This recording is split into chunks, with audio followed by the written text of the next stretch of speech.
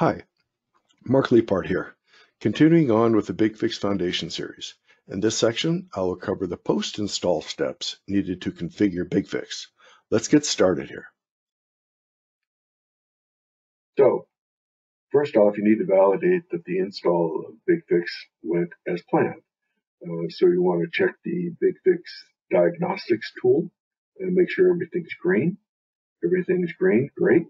Log in your BigFix console and validate that your BigFix server is checking in. It should be black, should not be gray.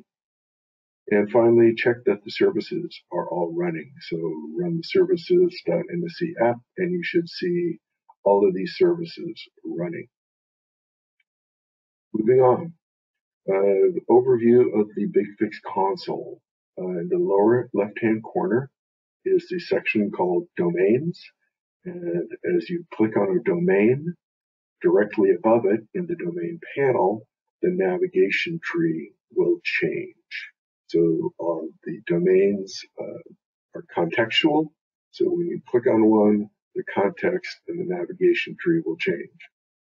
As you click on items in the navigation tree, to your right, the list panel, you will see information there. So in this particular example, I'm on Fixlets and Tasks, and I've highlighted a fixlet. As you highlight a fixlet, the information about that fixlet shows up below in the work area. If you right-click on a fixlet, then this context menu, item number 6, will show up. The work area toolbar allows you to take action. You can copy the fixlet, you can export the fixlet, you can hide it globally. Finally, at the top, your back button is going to be your friend. Much faster many times to just hit back than to re-navigate to where you were. And also show non-relevant context can be very helpful. Sometimes you're looking for something and it doesn't show up. So you have to click on show non-relevant context, and more than likely it will be gray.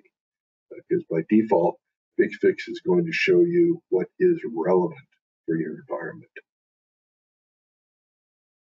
So the steps that we need to go through are basically these 4. Accept the EULAs, enable desired sites, assign computers to the enabled sites, and then you activate the analyses. So log on to your console. I think we already covered that a little bit at the very beginning here, but this will automatically populate with your BigFix server name and whatever ID that you've created. Go ahead and put that in along with the associated password. And that will present you with your BigFix environment. So we need to navigate to the BigFix management domain and then click on the license overview dashboard. You're going to search through here and you're going to be looking for these EULAs. This is pretty much what they look like, and user license agreement, and there's an accept button for every EULA that you own. So through this, and for all your EULAs, accept them. After you've done that, then we need to enable the sites. And these are going to be different for everybody. If you bought patch and or if you bought lifecycle starter kit, this set is pretty much aimed at lifecycle starter kit. For patch, you wouldn't have software distribution, and you wouldn't have inventory and license, but you'd have asset discovery, patches for Windows. Know that this name changes on the next screen to enterprise security. So be aware of that.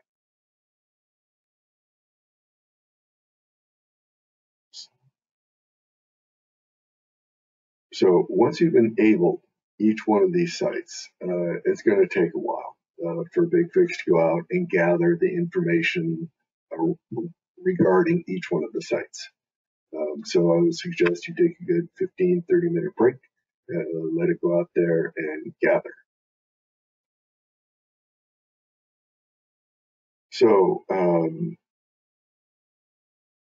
to easily look at the information to add computers, I suggest we go to the warnings dashboard, and you'll see all of the warnings that you have. And these were all the products that we just enabled.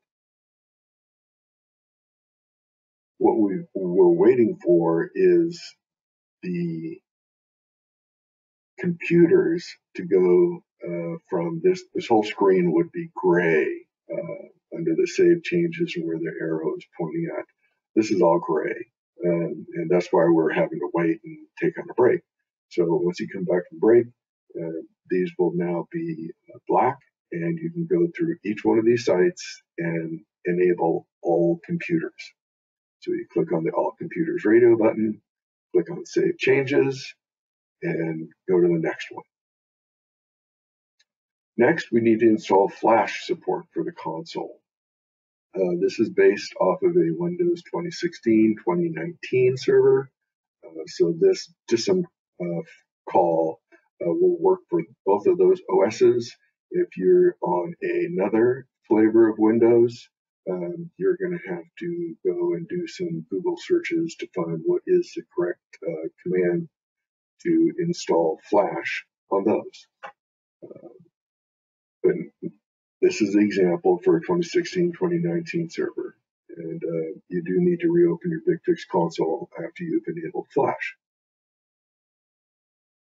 Okay, now that we've got computers assigned, we've got Flash taken care of, we need to activate the analyses. Analyses is we'll go to All Content domain and click on the Analysis site.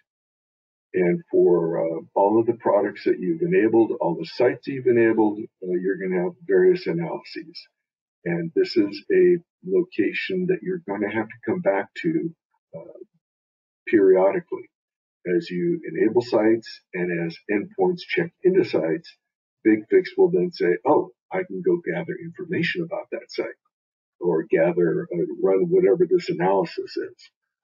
So check them on a regular basis and make sure that you have all of the sites activated for all the analyses activated for the sites that you are concerned with. For more information, you can follow this URL. That concludes the post install of BigFix. Thank you.